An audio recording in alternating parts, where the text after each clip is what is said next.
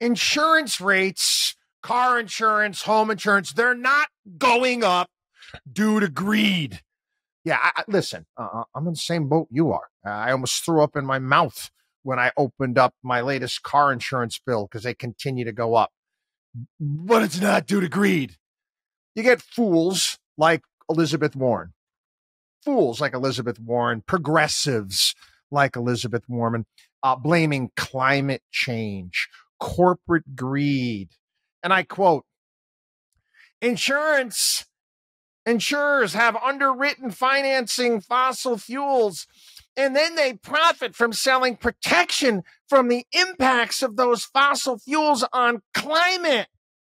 And now when climate risks are rising, they're trying to hang American families out to dry here and demanding either higher premiums or to get out of the market altogether.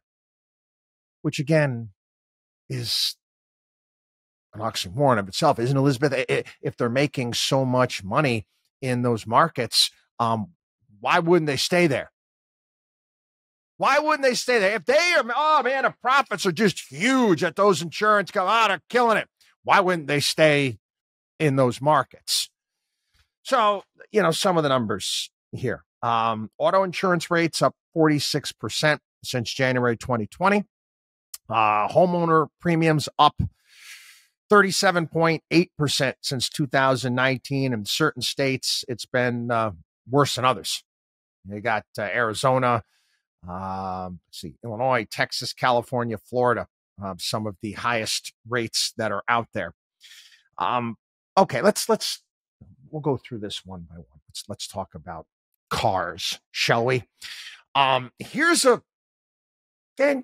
some people might not understand it. If cars are more expensive, they cost more to insure. And what have we seen? Used cars up 29% since 2020. New cars up 20% since 2020. How about parts? Yeah, forget about that. Car gets into a fender bender. Parts on cars are up 21%. Repair costs are up 48%. Okay. Again, you're an insurance company. Your kid is out driving a car, this new driver, and not paying attention, might have been texting on the phone, bumps into somebody. You got a fairly new car. It's got a lot of electronic gizmos and all sorts of stuff and cameras and all sorts of crap that's in the car that wasn't in cars in the past, cost a fortune. What normally would have been a cheap little thing to fix is no longer. Then you also obviously have the tort attorneys out there. Litigation costs have gone through the roof. I've told that story here on the program where my wife bumped somebody at 1 mile an hour and they tried to sue us for some ridiculous sum of money. And I refused to settle and we won. And the person had a history of doing this stuff all the time. Again, you talk about homeowners policies. There's a whole nother one right there. You actually have in the state, certain states of Florida, I know this for a fact, various different people going around basically running a grift, looking at people's roofs and, storm comes through and demanding because they're overwhelmed, brand new roof when they don't need it in it could be fixed, and insurance companies having to pay that. Again, you also have situations where you do have storms and they happen. Talk about what recently took place in Florida in around Fort Myers. There's an area that never been hit before, but it got hit. And you have homes that are very old, 70, 80, 100 years old, and they don't handle the storms as well. It is what it is. And all of a sudden, that house gets wrecked and you have to fix it.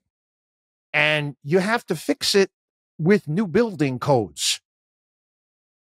And those new building codes, again, cost a hell of a lot more to build things than they did in the past, which adds to the costs, not to mention the cost of materials. And I mean, go right on down the list. Okay. Inflation of everything, including the cost of insurance. And then again, you couple that with regulations and a myriad of other things. You know, recent story. We had that tragic incident down in Florida with the condo. Was it was called Sunrise that collapsed?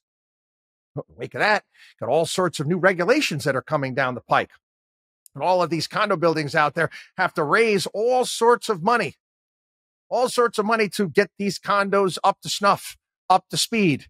Insurance costs that are going up. I mean, right across the line. Again, it's not greed, okay?